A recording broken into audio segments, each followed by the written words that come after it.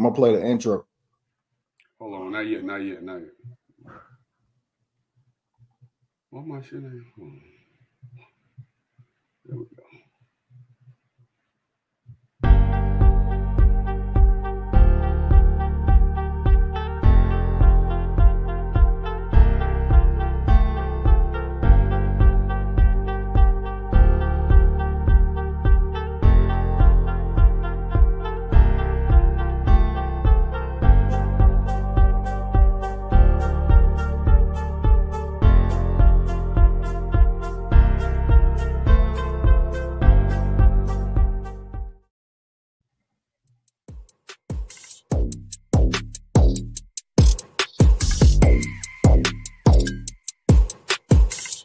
Soundstripe.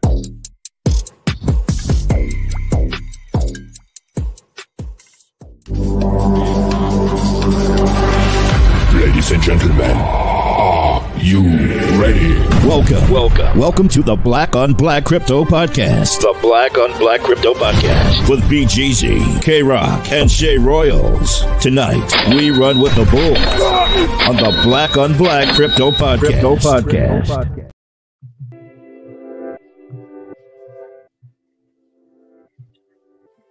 What's up, people? It's your boy BG back in the building. I got the homie Keith with me.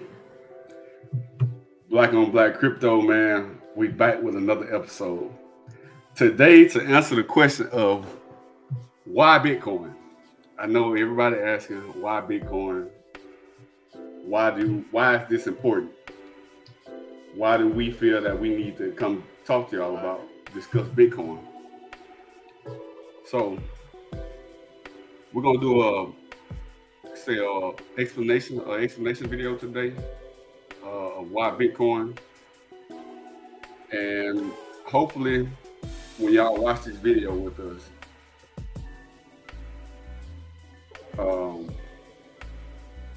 y'all can understand.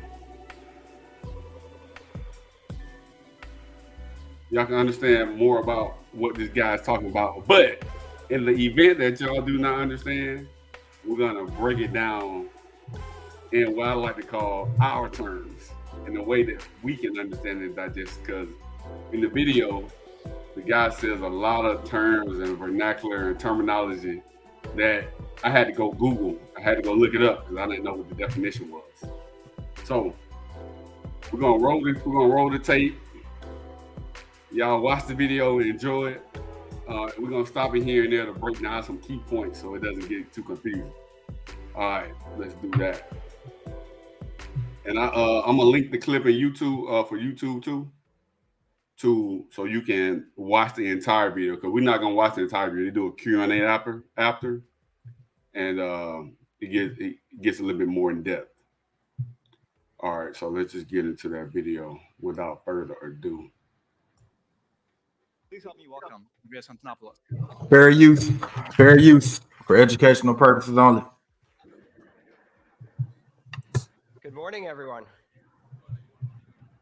Let's start with a quick poll here. How many of you have used a digital currency like Bitcoin at least once? And how many of you own Bitcoin at this moment, or any other digital currency? Okay, we can fix that. If you like, later on today, come find me. I would be delighted to demonstrate to you how to set up a Bitcoin wallet on your smartphone.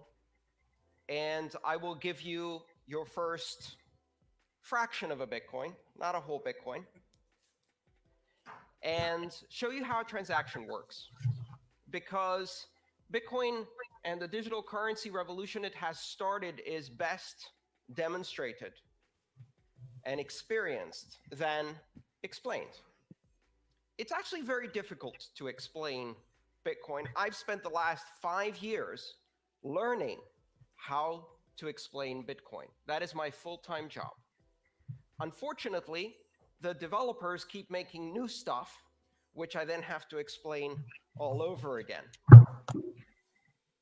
So for a moment, forget everything you think you know about Bitcoin. forget everything you've heard about blockchain, and let's start from basics.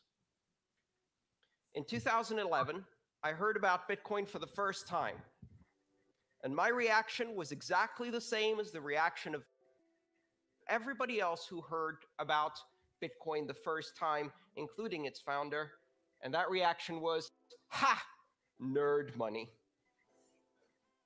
That's probably just for gambling. 6 months later, I heard about Bitcoin again. And this time, I read the white paper that launched this system. And my background in computer science and distributed systems allowed me to see behind the illusion of what I thought Bitcoin was, and it blew my mind. In my life, I have now had 6 occasions in which I have become absolutely obsessed with a system of technology to the point of forgetting to eat, forgetting to sleep, and consuming as much knowledge as I possibly can. My first computer, when I was 10 years old,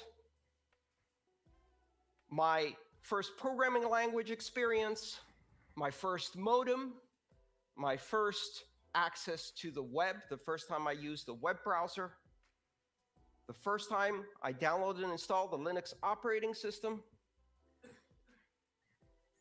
and then Bitcoin.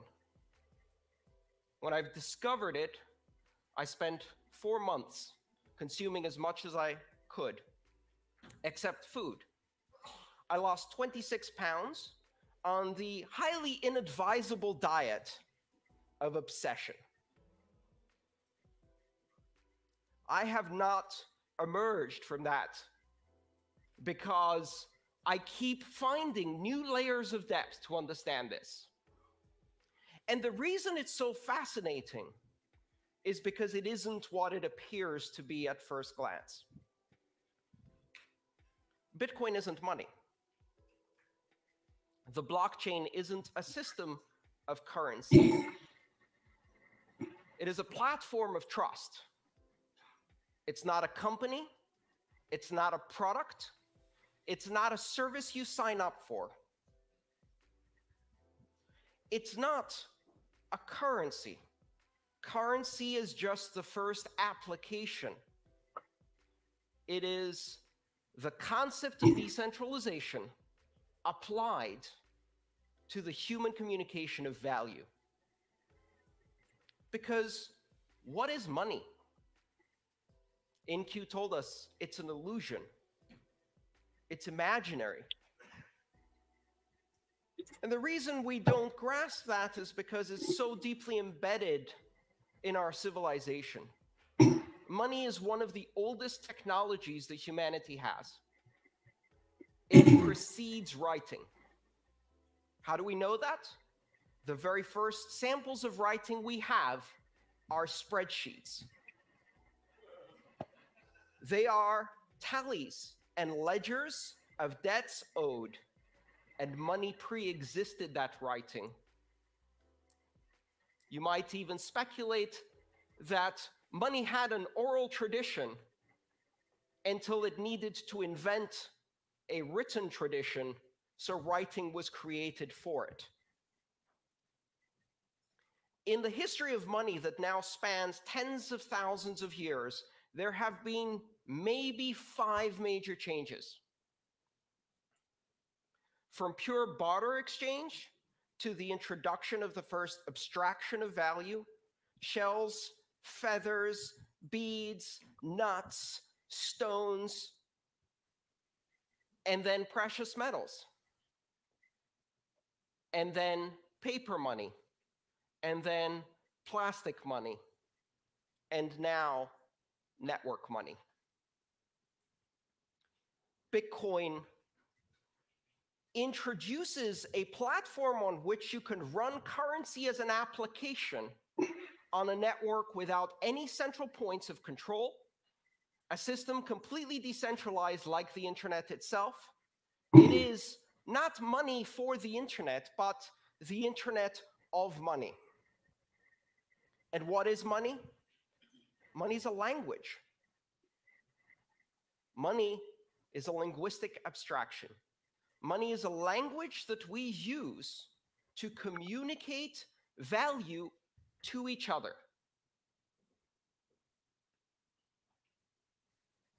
Money simply allows us to express value, and that value may have economic consequences, but it also has other consequences. We use money to express and create social bonds and relationships and associations and to create organization. Bitcoin is the first system of money that is not controlled by any entity, that is completely decentralized. All right, so let's stop the video right there. Do a little breakdown real quick of what he's saying. We're gonna break it down in terms that we can understand. So he said Bitcoin is not money, it's the internet of money. Meaning it's a medium of exchange. Back way before we had dollars, they had gold. Before they had gold, we was trading pebbles, we was trading stones, cows, chickens, whatever you perceived as something valuable, basically a barter system. Whatever you perceived as value, that's what we traded. Hell, we still do it now.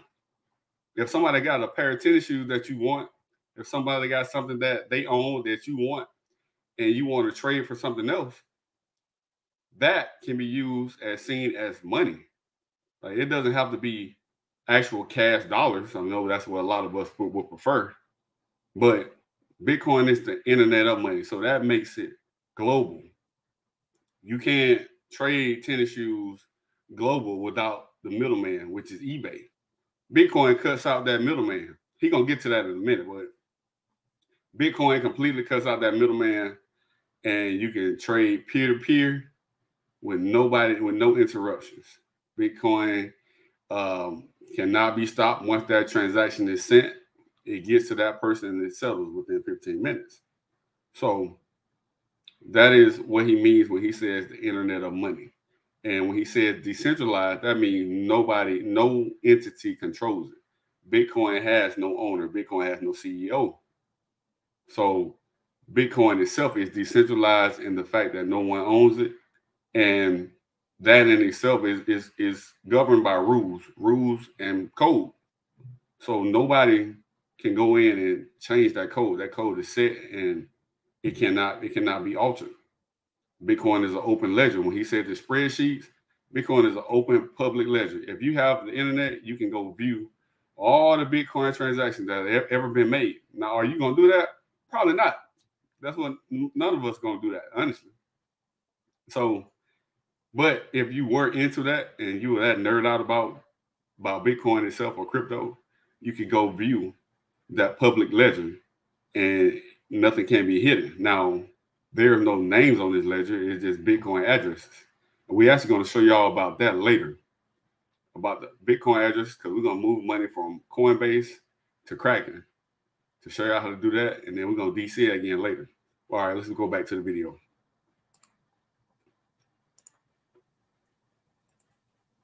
And what that does is it introduces the very same things that the internet brought to communication.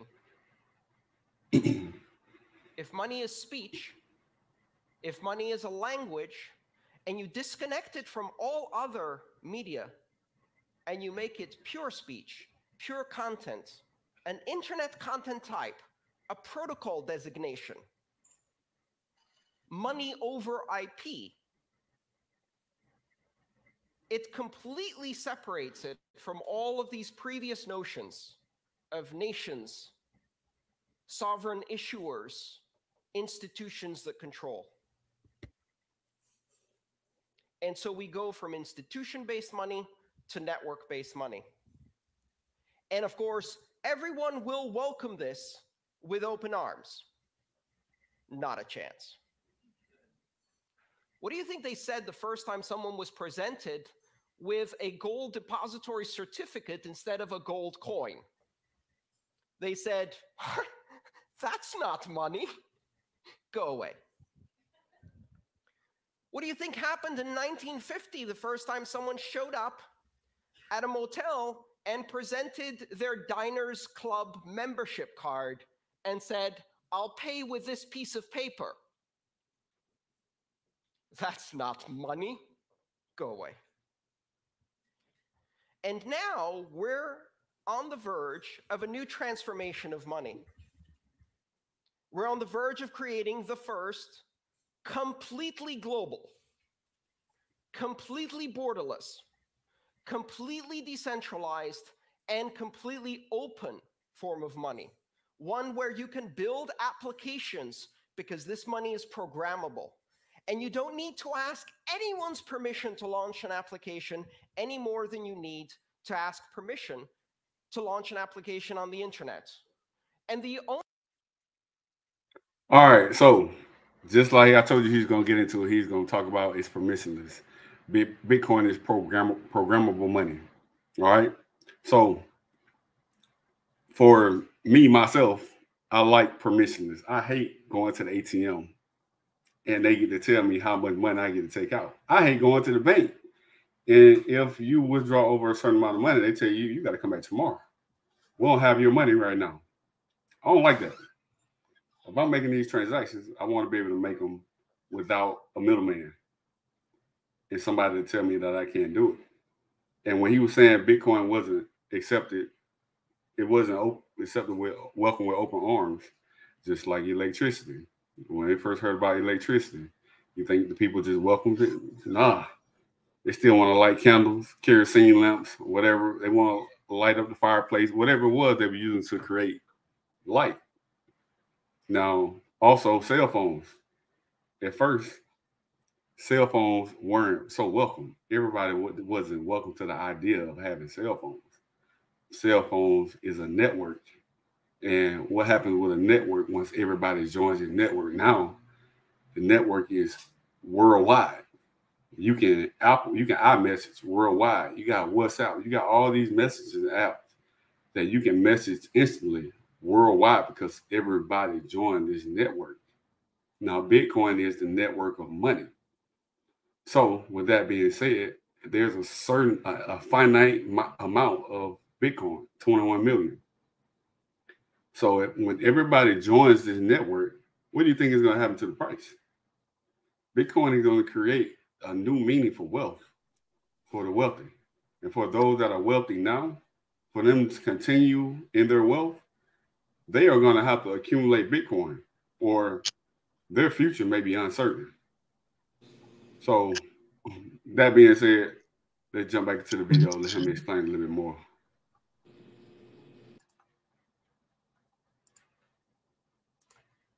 Only requirement to have a successful application on the Internet of Money is 2 interested participants.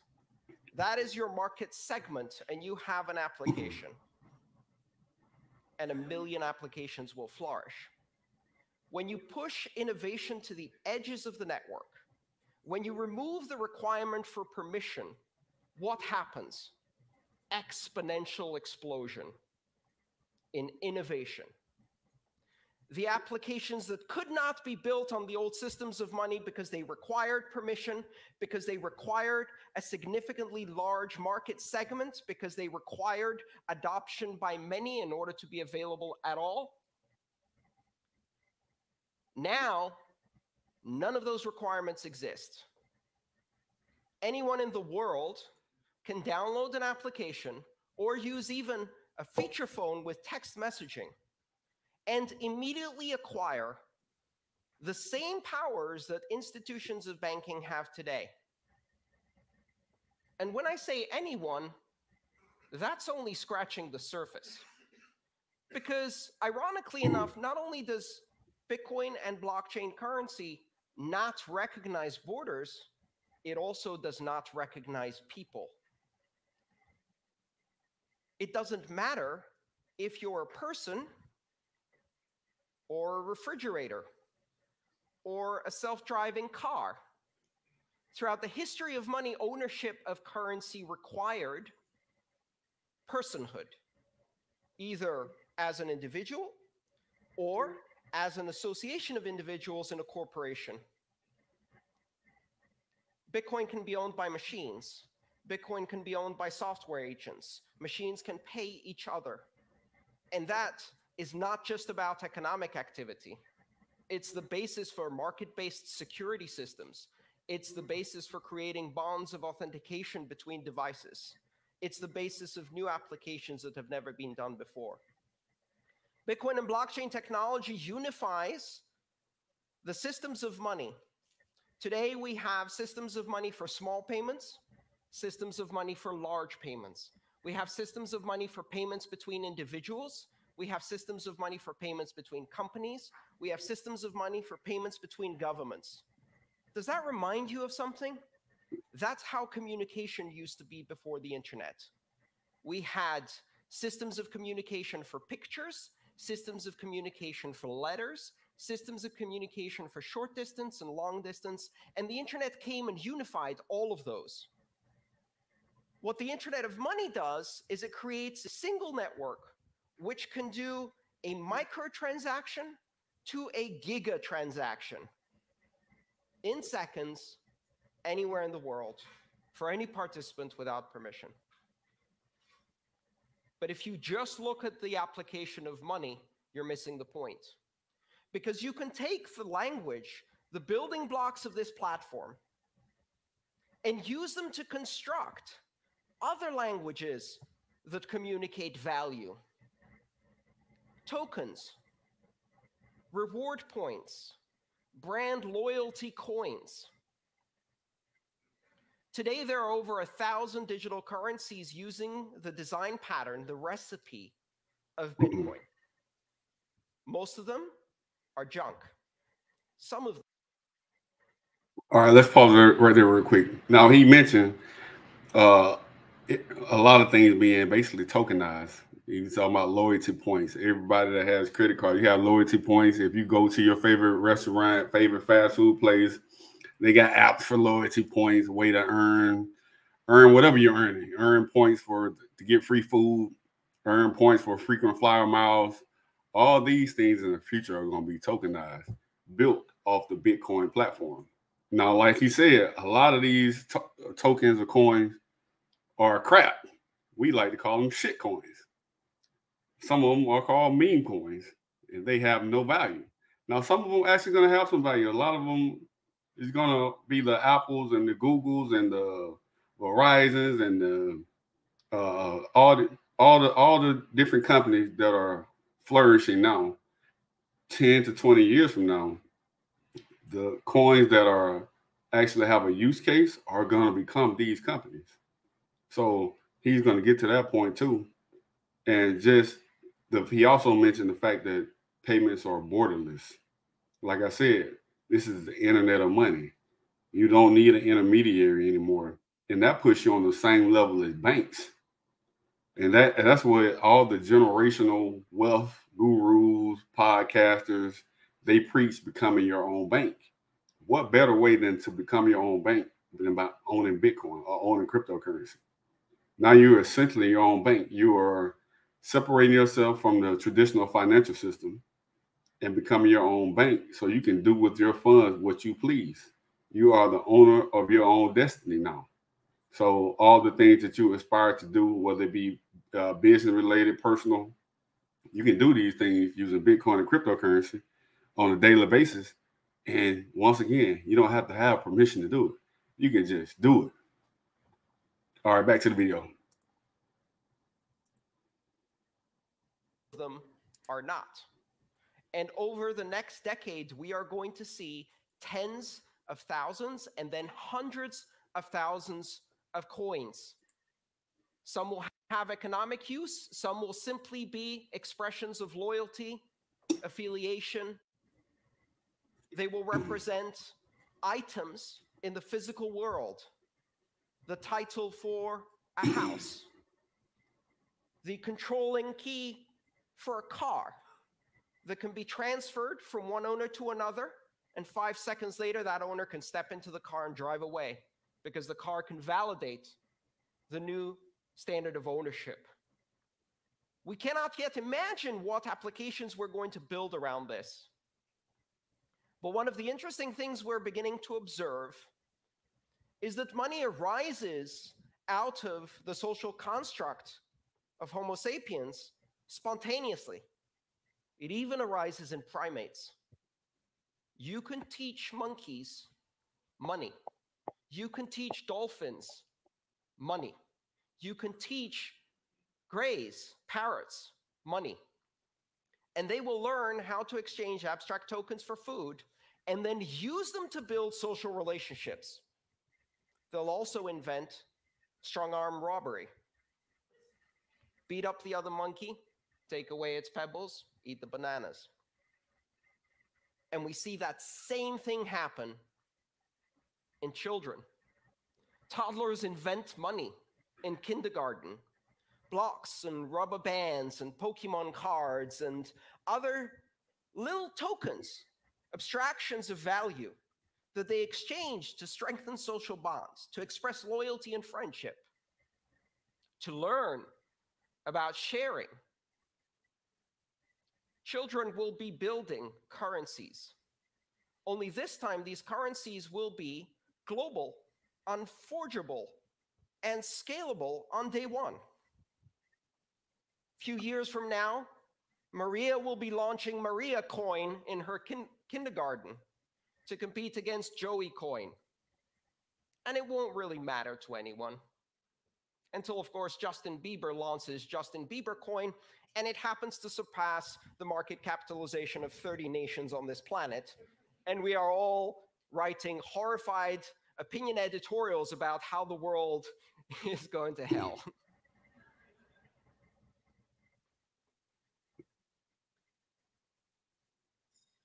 What's happening with this technology is astonishingly deep. And for certainly some of the companies in this room, it's a bit scary. Banking has never been the most innovative sector in the world because there is a very careful balance between innovation and the conservative fiduciary duty that exists in banking, that must exist when you control other people's money. All right, let's stop it right there. So once again, I told y'all we were going to break this down in terms that we can understand. Like I told you, he's going to say a lot of words that don't make sense. This dude got a background in computer science. If you don't know what computer science is, those really smart people that are very, extremely good at math. I'm good at math. I'm not that good at math. They write code. They do a lot of programming issues. So they probably program that iPhone that we use. These are these type of people that have a background in computer science. So he mentioned a very important word, fiduciary responsibility. And that's connected to what the traditional financial system is supposed to do for us. Fiduciary responsibility. Now, what does that mean? Because it sounds like a very important word. So the fiduciary responsibility, it involves actions taken in the best interest of another person or entity. That's the main definition of it. Fiduciary duty describes the relationship between an attorney and a client or guardian and a ward. So basically, they are supposed to be acting in good faith and loyal to the person that they're supposed to be taking care of. So the fiduciary duties include duty of care, loyalty, good faith, confidentiality, prudence, and disclosure. All right. So that's basically what a bank, your financial advisor, your whoever you who you trust with your money, they have a fiduciary responsibility to have your best interest in mind, and you're giving that responsibility to them. Now you can take that responsibility back now, thanks to Bitcoin. You don't have to worry about them or another person, another individual having your best interest at heart or in mind. So he's going to talk about fiduciary responsibility more. I just want to give you that little tidbit. So like I said, we got to break this down because it gets real complicated sometimes, especially when you are new to this, trying to understand what he's saying. So fiduciary responsibility. Now we got a quick definition of it. Let's keep the video going. And yet with Bitcoin, you don't control other people's money. In Bitcoin, I control my money. I have complete and total authority over my Bitcoin. It cannot be seized. It cannot be frozen. It cannot be censored. My transactions cannot be intercepted, and they cannot be stopped. And I can do so with almost complete anonymity, and so can anyone 5 minutes after they download an application, and money has changed forever, and banking has changed forever. The idea that you can proceed in the industry of money, in the industries of commerce, and maintain the same conservative attitude that has existed now for centuries, ever since merchants in Venice and Amsterdam started issuing depository certificates and providing banking services. That is gone. That is gone.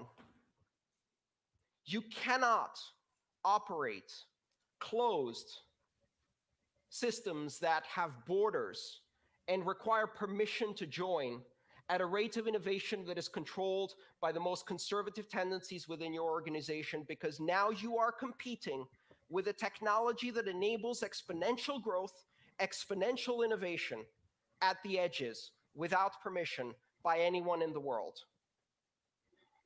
And it's not about anyone in this room.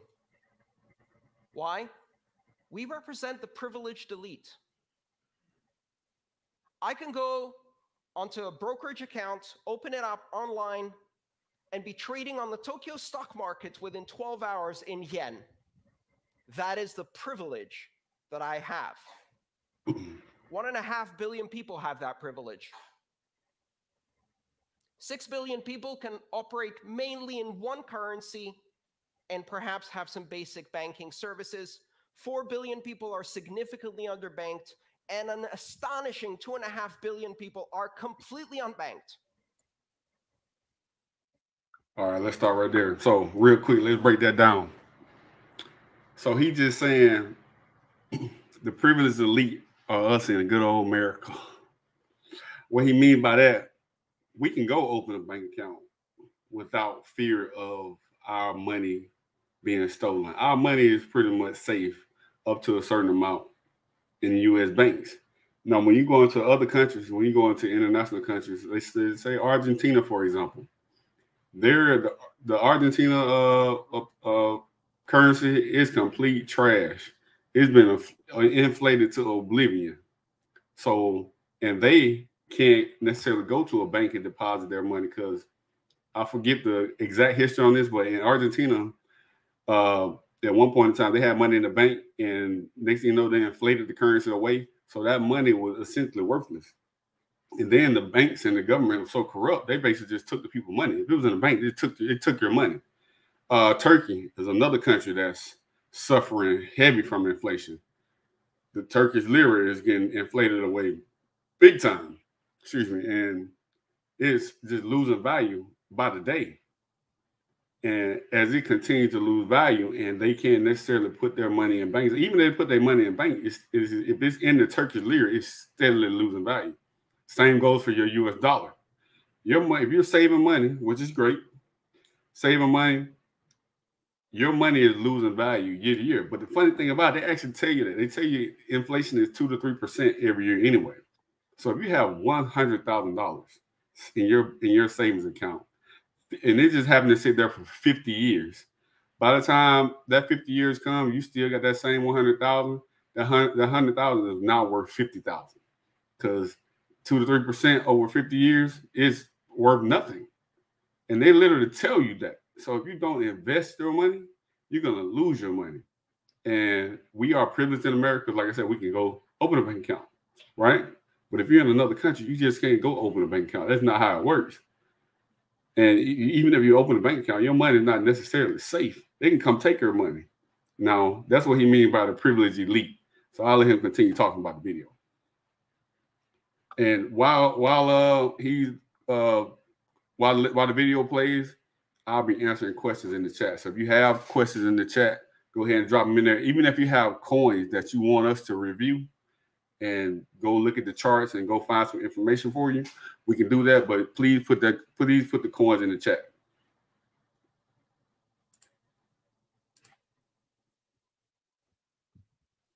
They will leapfrog. They will never have a relationship with a bank. Every single child born today will never have a bank account. They will have a bank app.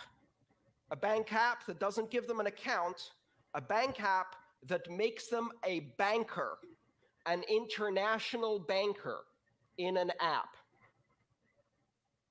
They will not be permitted to open a bank account until they're 16 years old. By that time, I hope they will have at least 6 or more years of experience with digital currencies. And I would like to watch them walk into a bank branch to have someone explain to them what 3 to 5 business days means. It is highly likely that children born today will never get a driving license because they'll have self-driving cars, but they will also never use paper money. Because by the time they get to an age where they really start using money, there is no paper money. It will seem as anachronistic as a fax machine or horse and buggy seems to us. Exponential innovation on a global basis. All right, let's stop right there. Let's chime in on that real quick. It's crazy to think that your kids, especially their kids, will never use paper money.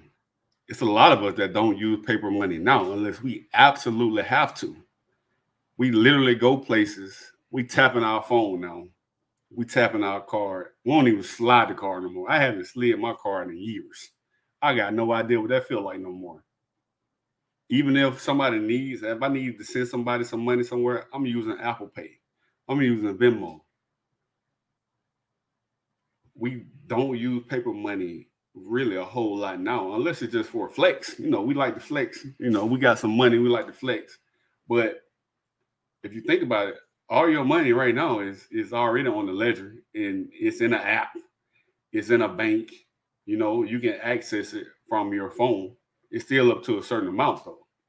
And there's a lot of layers in between, if depending on what you need to do with the money, how much money you need, and where you need to send the money to. So it's a lot of layers in between, a lot of middlemen, a lot of red tape, for lack of better words. So to eliminate that red tape, insert Bitcoin. You know, it eliminates all of that.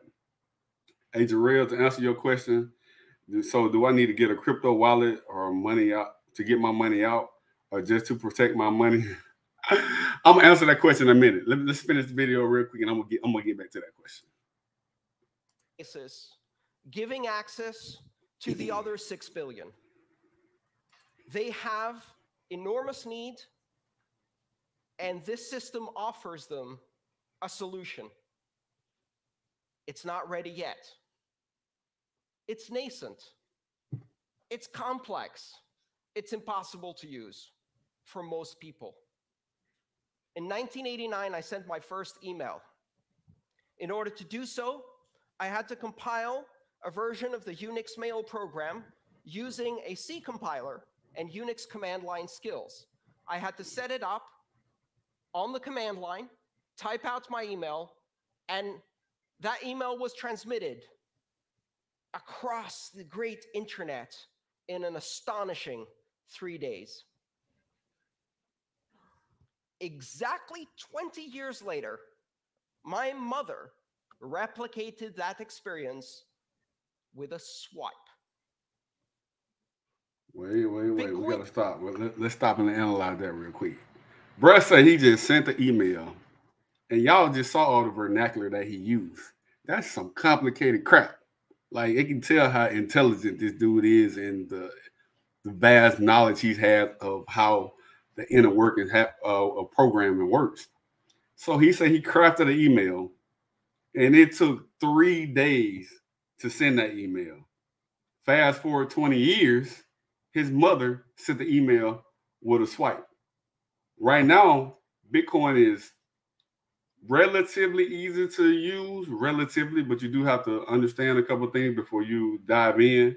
Now, back in 2017, when I first got started, I think I was on the phone with Coinbase for like 30 minutes. I did not understand how this worked. I was just trying to change dollars into Bitcoin. And even after they helped me figure it out, I still ain't know what's happening. It's much easier now, and we are here to get you step by step to that process. And we're going to explain it in ways that we understand.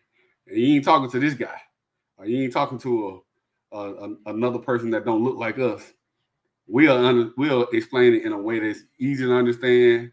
Now, we can walk you to the water, but we can't make you drink, because this is not financial advice. This is for educational purpose only. But please hit us up if you got questions.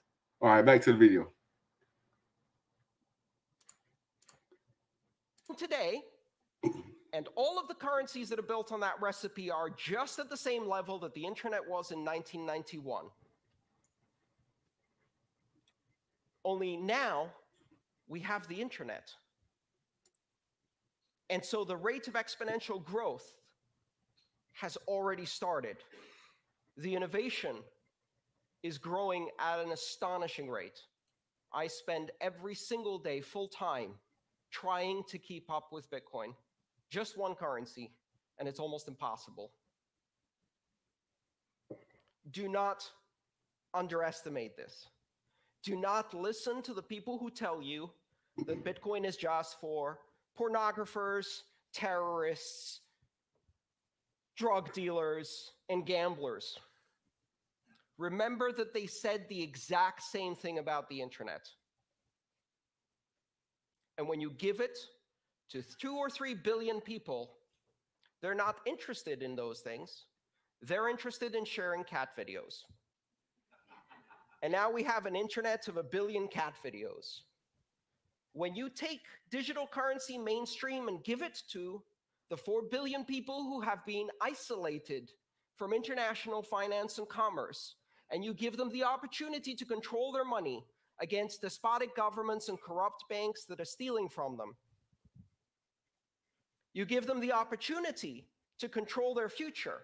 You give them the opportunity to transact with everyone in the world, to own title on their own property in a fully transferable digital token that is recognized everywhere. Control over finance that cannot be seized, frozen, or censored. They will buy food, healthcare, sanitation, education, shelter, because that's what we do. And they will not be denied this technology. Do not underestimate where this is going. The Internet of Money was launched on January 3rd, 2009. It's coming. It's coming faster than you can imagine. It's deeper than you can fathom. It's more sophisticated than you can immediately understand. It takes years of study just to see all of the implications. And it is a gift to the entire world, a technology that represents the 6th greatest innovation in the technology of money, the most ancient technology of our civilization. Thank you.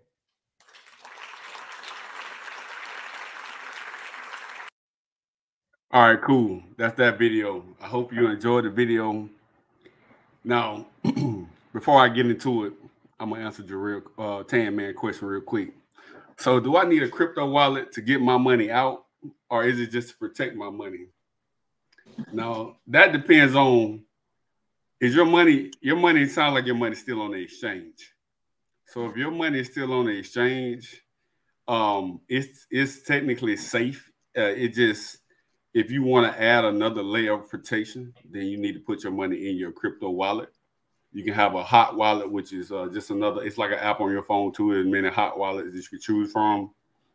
Or you can go put it into cold storage, which is more like a thumb drive with a take it off. You can take it off the internet completely. and that can add you another layer of protection.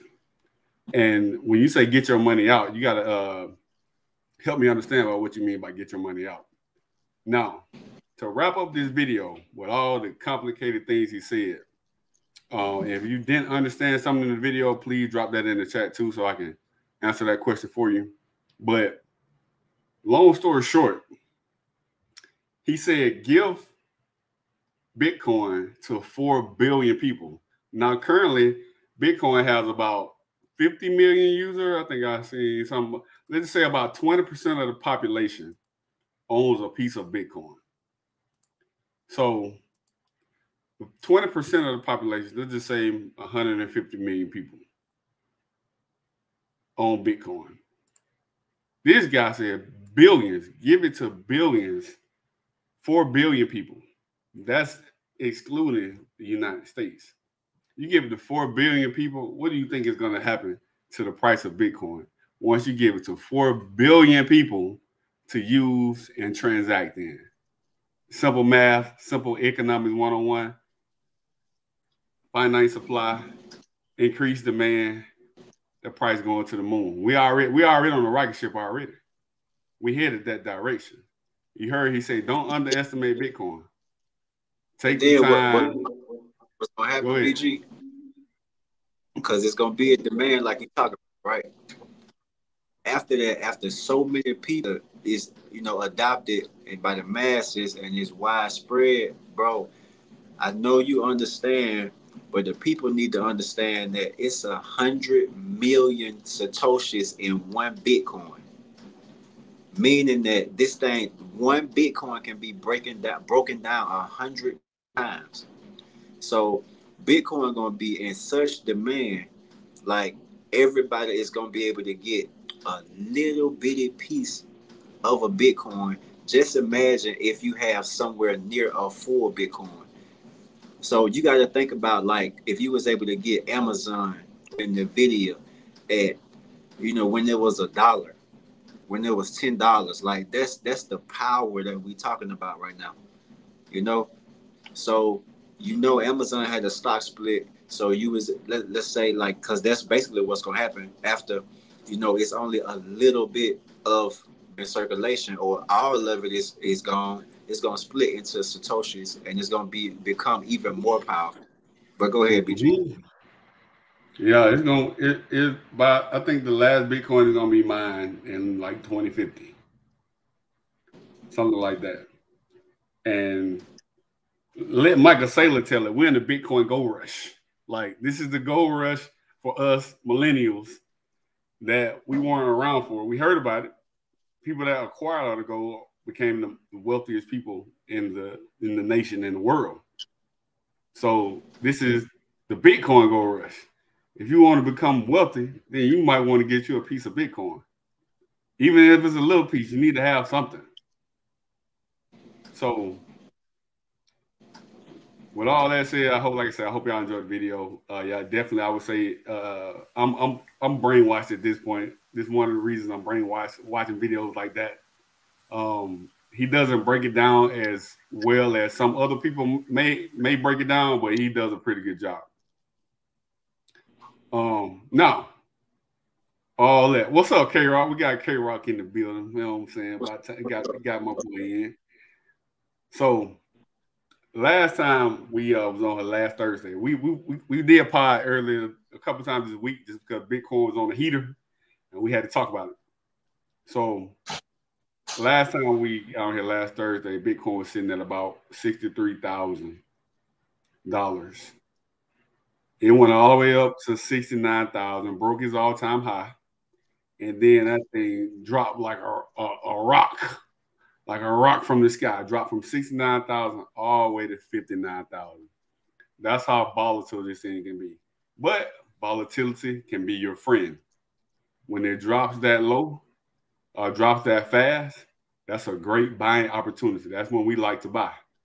We are going to dollar cost average later, but dollar cost averaging is different than buying that dip like that. And that's a great time. That's when the money is made. When that fear is like that, that's when the money is made. And the reason Bitcoin dropped so fast like that because once it reached the all-time high, a lot of people have been waiting for that. So that's a perfect time for them to take profits. All right. Before we get into anything else, y'all got anything for the people? Go ahead, Garrett. No, I was just saying, he was talking about as far as using it to buy things. If you wanted to buy something, how would you do it? Yeah, so if you use crypto.com, Tan Man, if you can go and create an account at crypto.com. I had an account I hadn't used in a year or two, probably since the last bull market. I just I didn't even have to reactivate it. I remember my username and password. I went back in. They got a card you can get from crypto.com, and you can allocate one of your tokens, whatever in your portfolio, to be tied to that card. So, it's like a debit card from there. When you go out to eat, you go to the store, you don't have to take your money out of your wallet. You can spend it right on that card. If you got some Jasmine, you got some Shiba, you want to have that card tapped in to Jasmine today, you can just do that real quick, and now you can run out and use that card. You want to spend Shiba tomorrow, you can go into your wallet and make that change, and now you can just go and swipe that card. And that was a pretty cool thing. I ain't used it in years, but it's there if you want to use that. And that way, I talked to you about this a little earlier. When you take your money out of your wallet for good and put it back into your bank account, that money becomes taxable at that point. But as long as it's in that wallet, it's untaxable. It's still in, you're still in the middle of an investment. So even if you have it sitting on a stable coin, just sitting there, it's not making any money, you can leave it in there and it's untaxable. If you want to use your CRO card, crypto.com card, and go spend it, then that'll work. Hope that answer your question, Tam, man. Don't go buy no sneakers, man. PJ said, he gonna spend all his crypto on sneakers. PJ, what's up, boy? All right, man. What else? Y'all got anything else? Can we jump into these prices? Yes, sir. Yeah, let me show something real quick before we jump in. See if I can present my screen. All right, my boy wanted to know about the cycles. So we talked about this one last week, right? This is the 18-year property cycle. Let's see if I can make this bigger. Right, and the whole theme of this is that every 18 years, the housing market is going to peak up at some point, usually around, around that 14th, 15th, 16th year, and then it's going to crash. And we are right here at this little elbow in the bend of this cycle. The last housing market crash was in 2008. Barack Obama was president. And you can count back, we're right around that time in that cycle, 18 years. And so it's something to this and to these cycles, right? And how these things and economics, they all work in cycles. The stock market, right, is at all-time highs. NVIDIA is going through the roof, doing crazy things. Bitcoin's going to the moon right now, right? Before the halving, doing crazy things. So we're on this part of the cycle where we're expecting a peak. Right, this is going to be a very parabolic swing to the upside in all of these markets. You're going to see housing prices continue to be ridiculous for the next year or two. You're going to see stock market prices continue to reach ridiculous levels for the next year or two. Same thing with crypto, and then it's coming a crash. So, of course, we're going to talk about selling when we get to the top and trying to figure out where that top is. But that's one cycle. There's another cycle I want to show y'all, and this is the Bitcoin halving cycle. Let me see if I can find it real quick.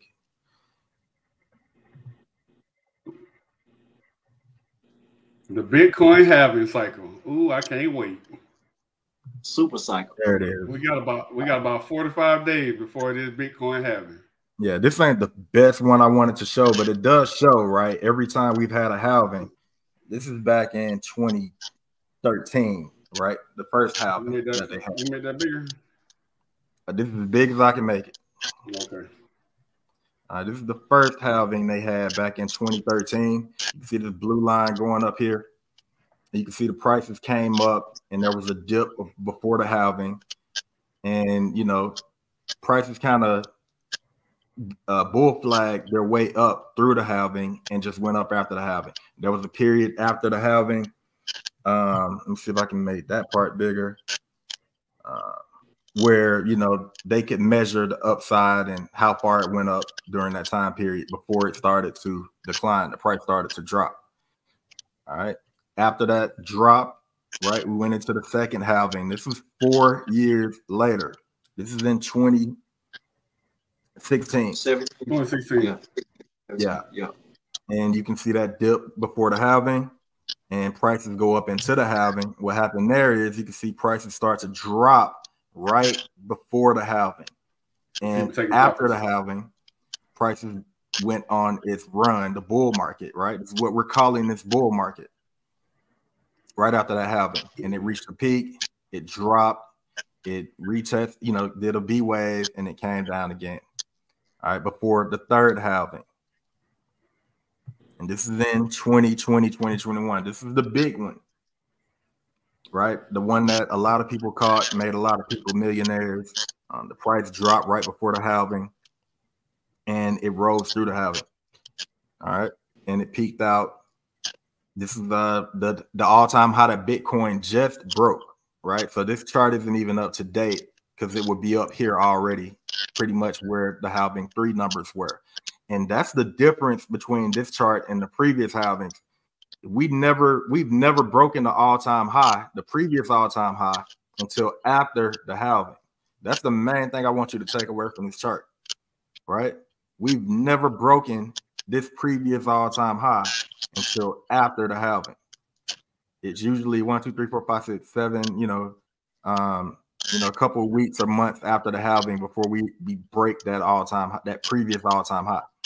Well, this cycle, we've already broken the all-time high from the previous cycle. That thing going parabolic over here. And we still got 4, 5, 6 weeks, a whole monthly candle to go. We on a magic school bus right now. Let's go. And that's why I said this cycle is special. I think some special things are going to happen in this cycle. When I think of cycles, as you can see, the percentage gain gets smaller, right? From halving 1 to halving 2 to halving 3. I think halving 4 is going to reset that cycle, and we're going to go back to a big jump. Then it's going to be another 18 years, right, before we get back around to these type of gains again, and we're going to start back over in that cycle. Because of the Bitcoin ETFs, this thing going to go crazy.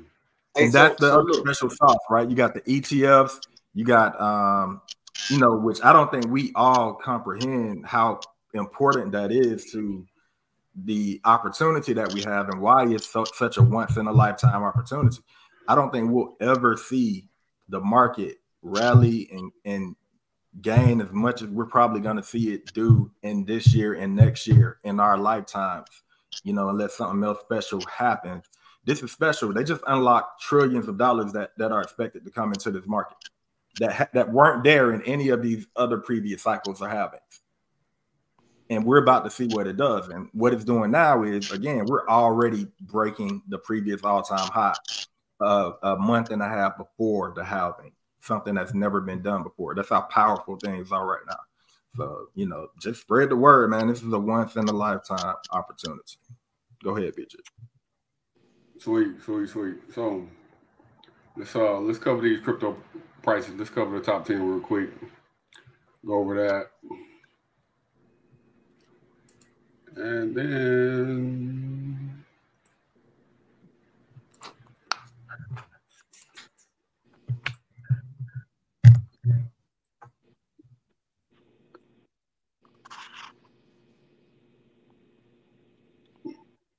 all right, so like I said, last Thursday, Bitcoin was sitting at 63,000. Just enough 7-day spans grew 10%. And that's even with it dropping like a rock. Back down all the way to 59. Went from 59 back to 67. 7,000 real quick. If you are an Ethereum holder, you should be happy right now. You're up 15% this week, up to 3,800. It did break 4,000 this week. So if you're holding Ethereum, you should be proud of that. Remember, Tether USDT is a stable coin. It's pegged to the US dollar. BNB is on a rocket ship too this week. It's up almost 15%. It was up higher earlier today. It's at 465 right now. 466. It was at 475 earlier. I told you, being careful, Solana go catch BNB. Creeping on up. They duking it out right now for 4 and 5. It's gonna be a dogfight, but I'm here for it. So Solana sitting at 144. If you're a Solana holder, you definitely eating good right now. XRP, can't say the same for you all, but hey, it's doing something, doing better than it was. USDC is also stable coin. Cardano, not a fan of Cardano, but it's doing okay right now. Up 9% on the week. Dogecoin, 36%. That's actually a pretty nice jump because I remember it being at 8 cents not too long ago. Shiba Inu, that thing has definitely been on a rocket, up 168% on the week. And it's still 0.000 whatever. It ain't even close to a penny. And it's market cap 10. Not a fan of Shiba Inu, but if you're riding that train, might be time for you to jump off soon. Don't get left holding the back. This is not financial advice. All right. All that said, anything else y'all want to talk about before I get on here and dollar cost average?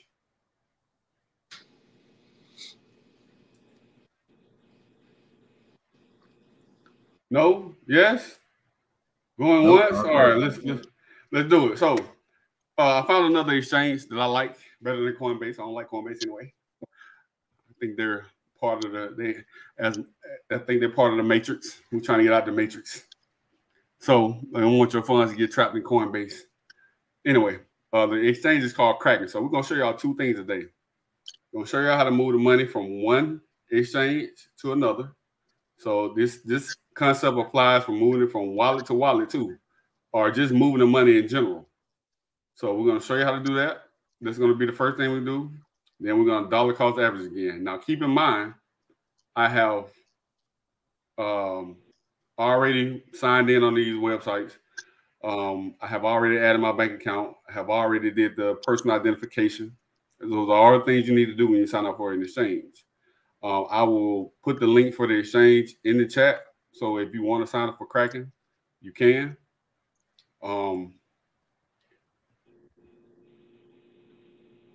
And if you want to sign up for Coinbase, I'll put that link in the chat too. And Mike, pay attention because you go follow these same steps to move your money over to crypto.com if you want to start trading using a card. You know what I'm saying? You can follow these steps. I moved money from my Coinbase over into crypto.com just earlier this week, and I moved it back. You know, I'm up and down like that with stuff, but very easy to do. Make sure you pay attention. All right, cool. Let's do it. So, first thing first, I'm already logged into Kraken. This is what it looks like. Let's get out of this and let's just go to deposit. I'm going to go to deposit crypto because that's what I'm doing. It says send fund directly from your crypto wallet. Boom. That's what I want. Click that. I'm gonna select Bitcoin because that's what I'm moving. I can go up here and search too. Just put Bitcoin. You on the wrong screen. Make sure you share the right screen. Right, the other screen. Screen. My bad. All right, let's start that over. All right, cool. So I'm gonna go up here and hit deposit. I want to deposit crypto, send fund directly to your crypto wallet. That's what I want. I'm gonna go ahead and search Bitcoin because that's what I have. It's gonna tell me to select the network. Bitcoin network. They got a Lightning network. Lightning network, we'll get into that later. But Lightning network is supposed to be faster. Bitcoin can be cumbersome at times and take about 15 minutes.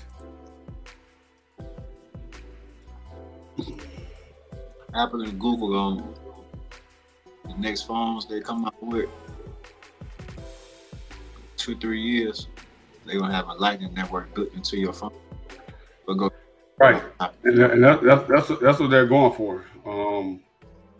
But we're gonna go back and select Bitcoin here. All right, it's gonna give me an address. So you got 2 ways to do this: QR code. All right, you don't have to be afraid of this because you can only send money to this address. If you want to send me some Bitcoin, by all means, use my QR code. So new wallet address. I'm gonna go ahead and hit this button here because it's gonna tell me to copy this address. So I'm gonna hit that. Now that is copied. Cool. Now I go back to Coinbase. All right, now I'm back on Coinbase. And now I want to hit send receive. I'm going to go ahead and put the max because I'm going to get all the way out of Coinbase. And then it's going to ask me to what recipient. And I'm going to go ahead and paste that right here. Boom. And that's what I need. Make sure that address is showing up correctly. So I'm click on that. Cool. And it's going, now I got my total amount, 168.51 to send my maximum amount. And I'm sending it to this address. Preview send, just gonna preview it before we send it. And the network fee, ooh, that's expensive, $8.16. I'm not gonna lie. But it's like that because everybody is using the Bitcoin network right now to send, trade, this and whatever the case may be. So the transaction fee is a little bit higher than it would normally be. It would normally be about, I'm gonna say about $2, not $8. But this is Coinbase too. And I don't like Coinbase. That might be a reason why too. Same time says 30 minutes estimate. Let's hope it don't take that long. So I'm gonna hit send now. It's gonna ask me for my authenticator information. We'll pull it off my phone real quick.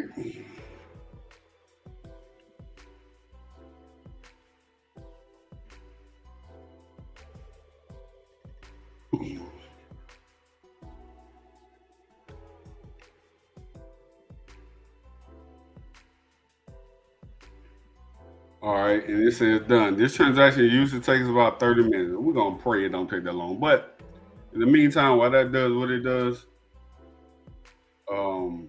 let's go back. So in the meantime, while that's doing what it does,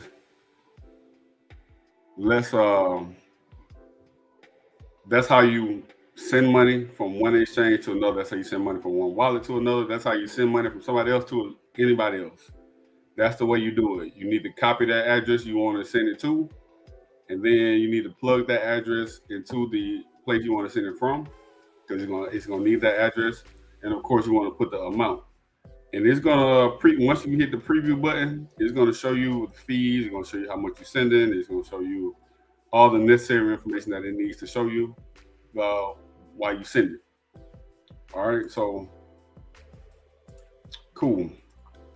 We just gotta wait for that to show up. Now let's go back to Kraken. Give you a preview of Kraken. So what's gonna happen?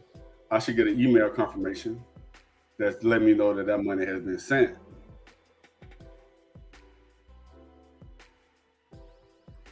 And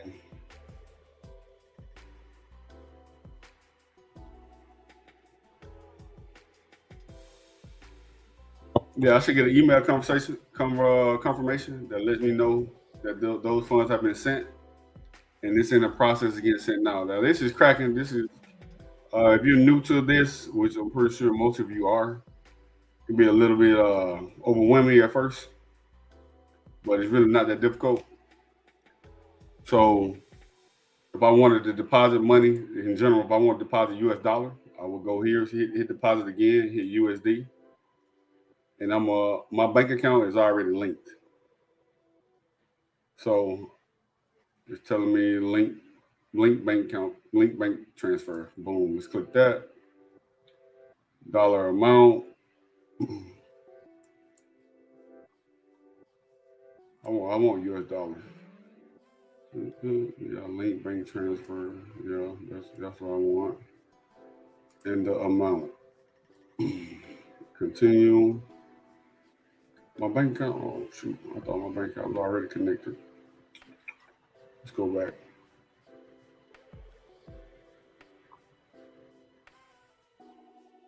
Let's get out of here. I just want regular Kraken, not this Kraken. It's gonna make life too difficult.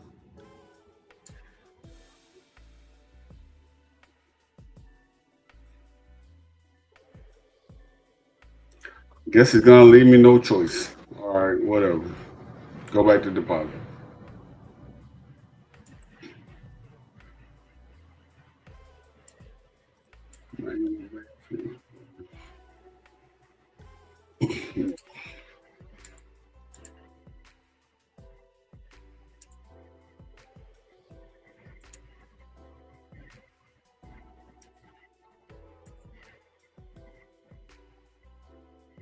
I've already done all of this. Y'all want me to do this again? Hold on, let me go off screen real quick. While I do this,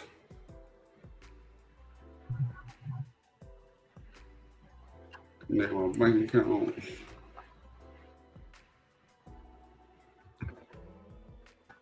You still on screen.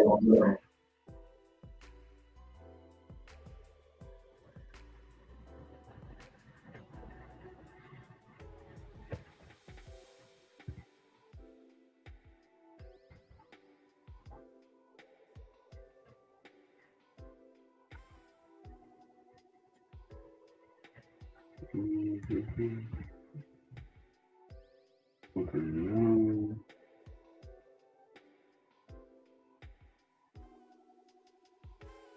Man, they making me go through the most again. Jeez.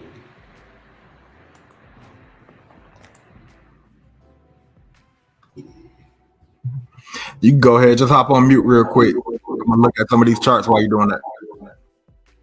All right.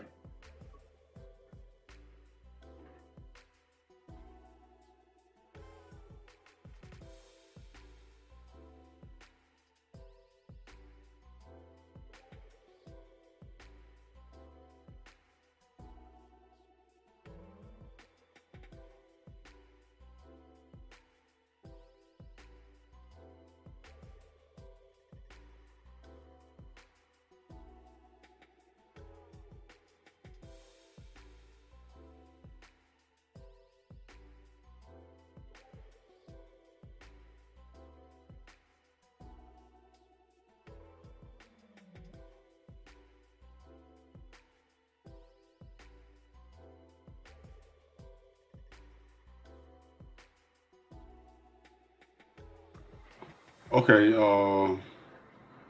that's done, Lakeith. Let me do this real quick. You can go forward.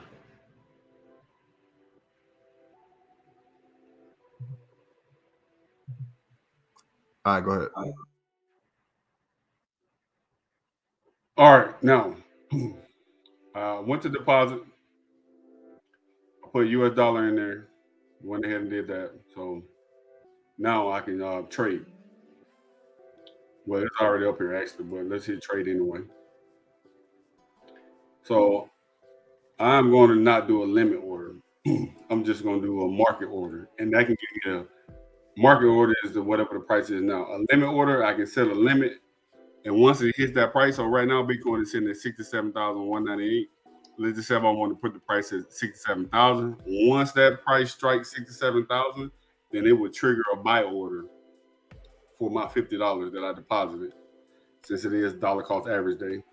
Once again, dollar cost average, DCA, we're just going to choose market.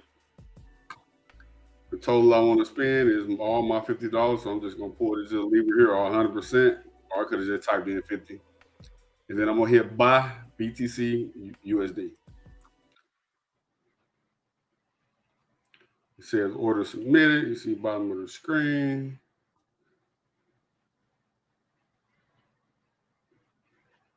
I I should get some type of confirmation from somewhere.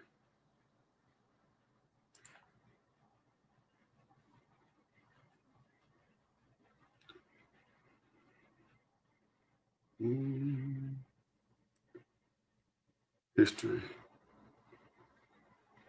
All right. Look like it took. So it took my $50, and now I own 0.000. I mean, no, 0.00074,213 Bitcoin. That's $50 for Bitcoin, and they charged me a fee. Let's see. They tell me how much this fee actually was itself. No, it won't tell me. Let's go back.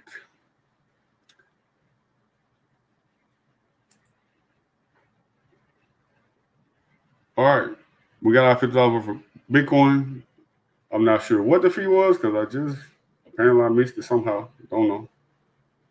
But now we got $50 for Bitcoin. Now I'm waiting for my other Bitcoin to show up. It's probably not going to happen today, but we did two things. We moved Bitcoin from Coinbase to Kraken, and now I'm going to use Kraken from now on for a couple of reasons.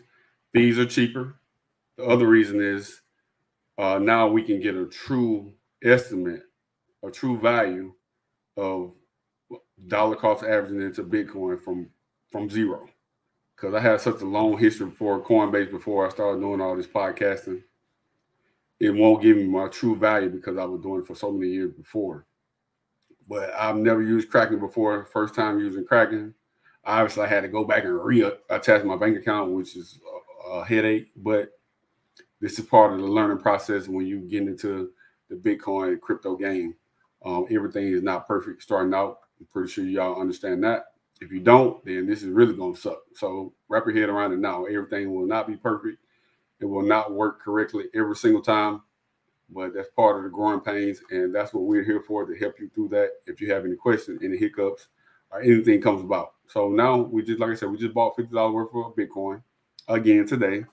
And we just dollar cost average.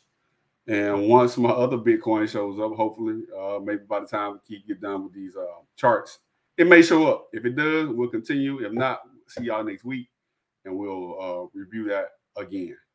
All right, Keith, it's on you. I bet. So we're going to take a quick look, man. We ain't going to be here long. Let's take a look at these charts. Looking at the total three. I'm thinking this total three is going to go up here and try to touch the all-time high at 1.13 trillion. Why? Because Ethereum is trying to touch its all-time high.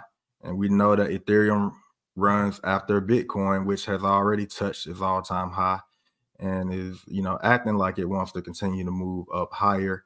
I believe it will move slightly higher before coming down in a retrace, anywhere from that 70 to 75,000 range. I'll be paying attention to.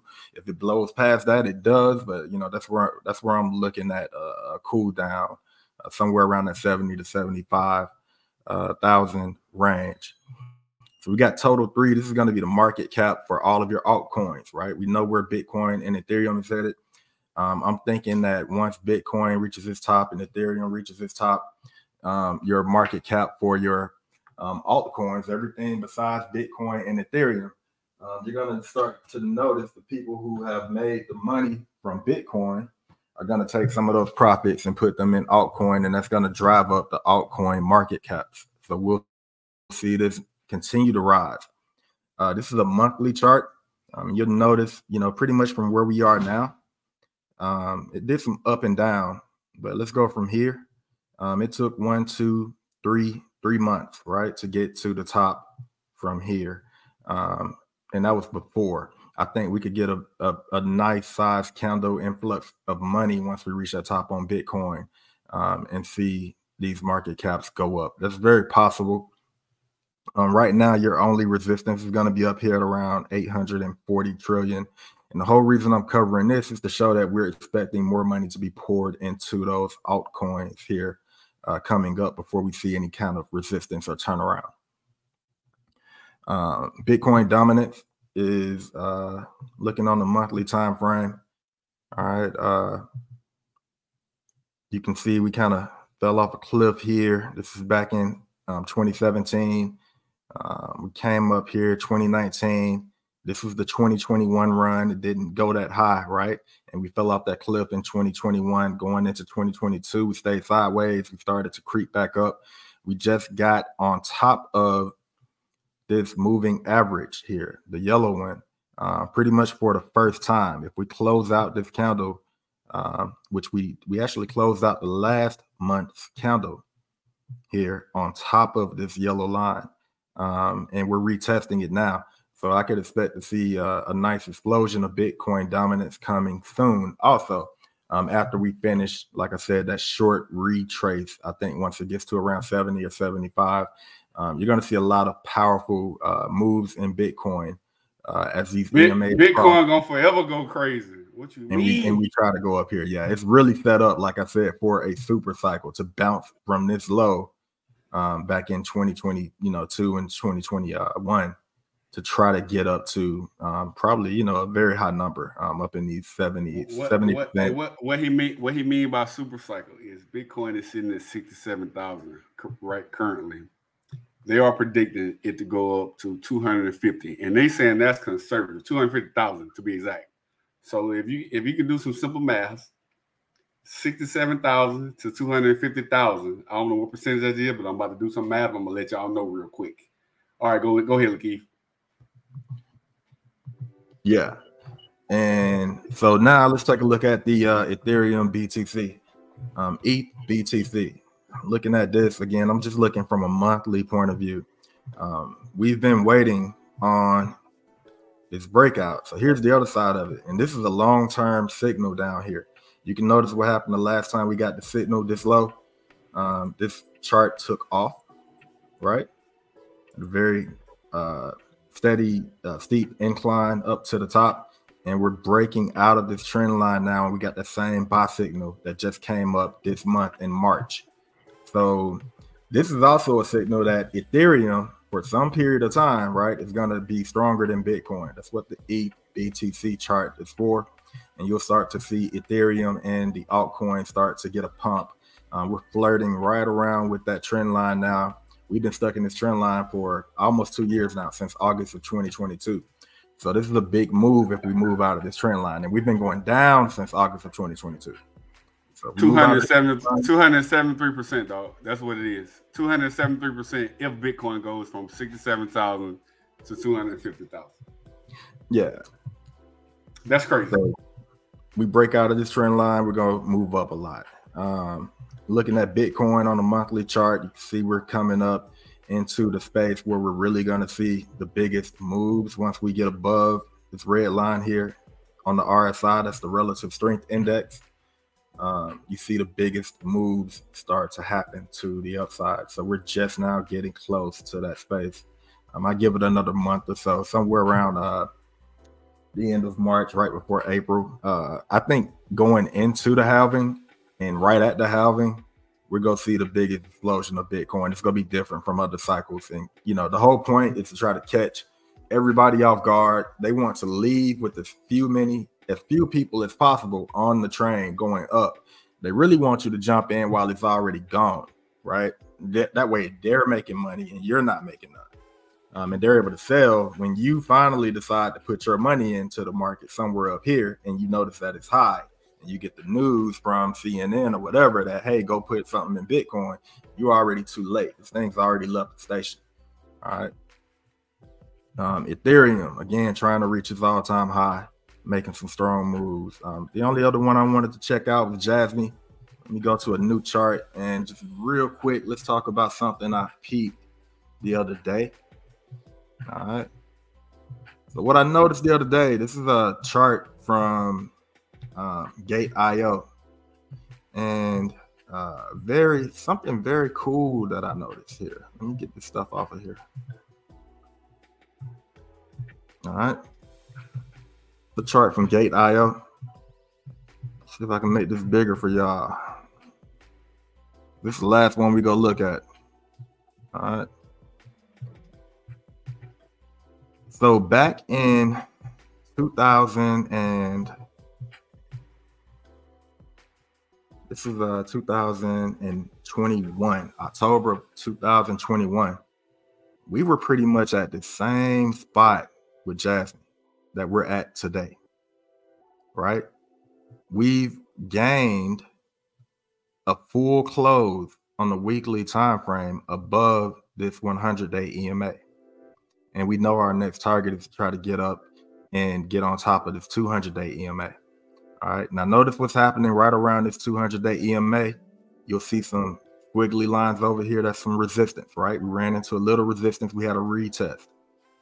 So you can start to look back in the past and see what the future moves are going to look like with these charts. All right. So the main thing I noticed is that from here, though, it took 1, 2, 3, 4, 5 weeks to reach 32 cents.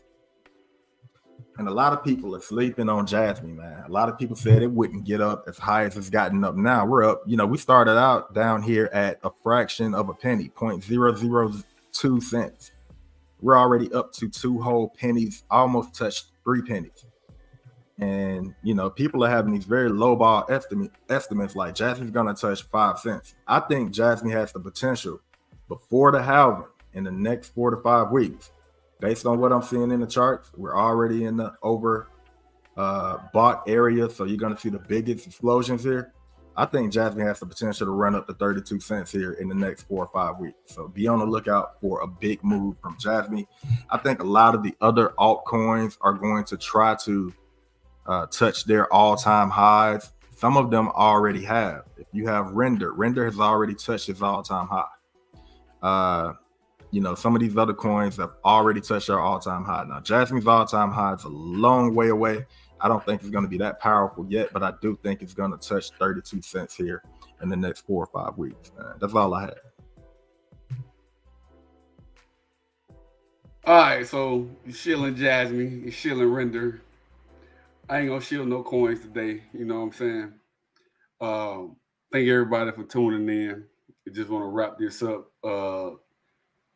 We're gonna brainwash y'all some more Bitcoin videos. We're gonna definitely find some videos, clip them, and explain them in the way that we understand, because we understand things a little bit different. And once you hit them with all that terminology, all them big $100 words, you need to break that shit down to some $2 words, into some language that we can understand, so we feel comfortable investing in Bitcoin or crypto.